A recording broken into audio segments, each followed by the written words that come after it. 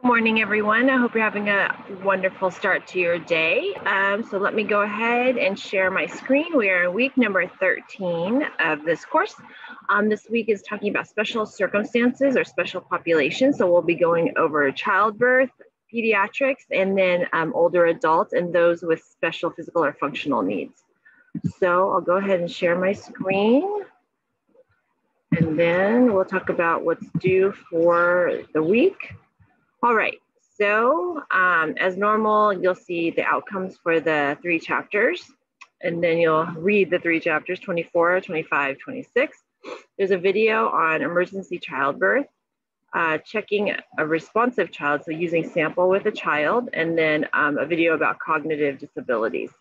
Your discussion this week is about caring for someone with a special circumstance, so you'll be discussing a possible scenario and then what other types of special circumstances you can come across and how to deal with those. And then your assignments, as always, just the workbook questions and answers.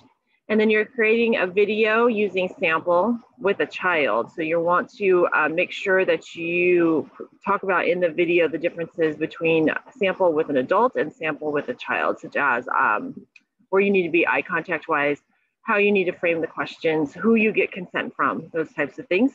And then this week, your first aid, earthquake, and fire escape plan project is due. So let me go ahead and open that up so we can talk about that a little bit. So I introduced it last week as far as what to look ahead for this week. So what you want to do is create a first aid kit.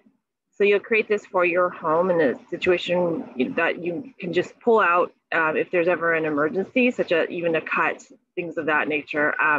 What you'll want to do too is make it specific to your situation. So if you know there's maybe a lot of children in the house, you'll want more bandages, those types of things. If you have some older adults that might need aspirin, so you'll want to put that in your first aid kit, something of that nature.